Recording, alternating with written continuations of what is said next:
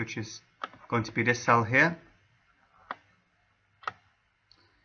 We need to insert a placeholder 640 pixels wide and 354 pixels high containing the video clip rec1.mp4.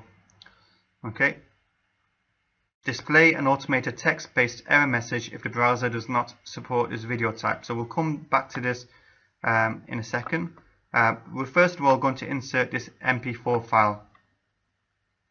So let's go to Expression, click on cell C.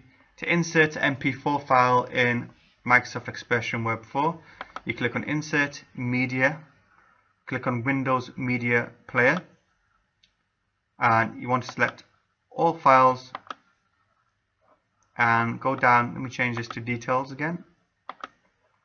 Select the MP4 file shown here.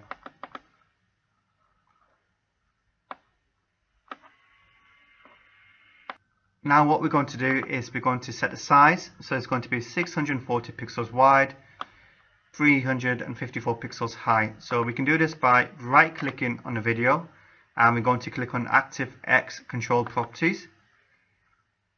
If you go to Object Tag, we can put a size in. So 640 pixels wide, and the height is going to be 354. Now, if the picture does not, if the video does not load up, we can have alternative text.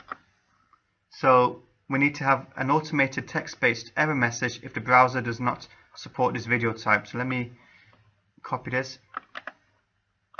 This will be my alternative text.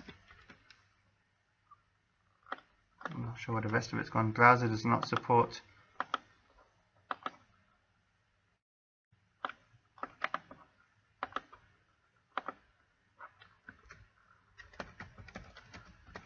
I'll just type it in actually, video type. Let's click on Apply. And you can see the video has been resized. If I go to Code, and we have the alternative error message as well. So if the video does not load up, this will be shown instead. So what I'm going to do at this point is to save the changes, and I'm going to go to the browser. So I've checked before, it doesn't work in Chrome, but it does work in Internet Explorer. So if I click on Chrome, it's going to take a while, I don't know why. Here we go. Yeah, so here's the error message. It's showing, it's working. However, if I go to Preview in Browser and show it in Internet Explorer, allow block content, and here's the video. So obviously you saw the error message was there before.